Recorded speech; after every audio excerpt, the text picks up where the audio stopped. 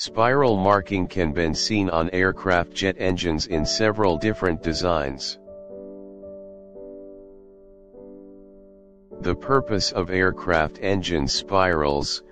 The reason for painting designs on engine spinners is for the safety of ground personnel.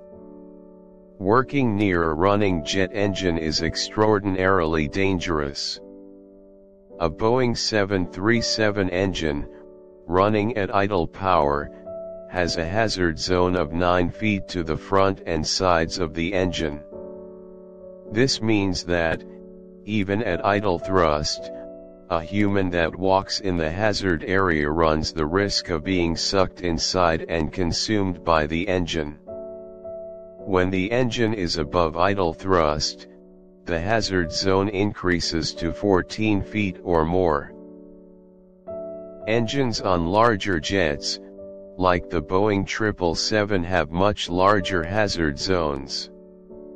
It is absolutely critical that ground crews can identify a running engine and stay away from it. Many Allied aircraft had painted propeller spinners.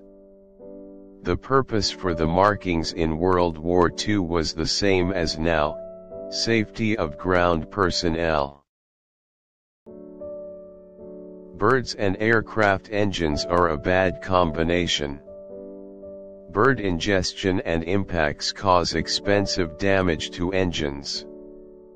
For years, it has been speculated that spinner spirals might startle or frighten birds away from engines during taxi, takeoff, and landing. ANA Airline completed a well-known, year-long study. The airline painted spiral on the engine spinners of several aircraft. The airline found a small reduction in bird impacts on the airplanes with the spirals. Soon after, ANA added the markings to all their aircraft spinners.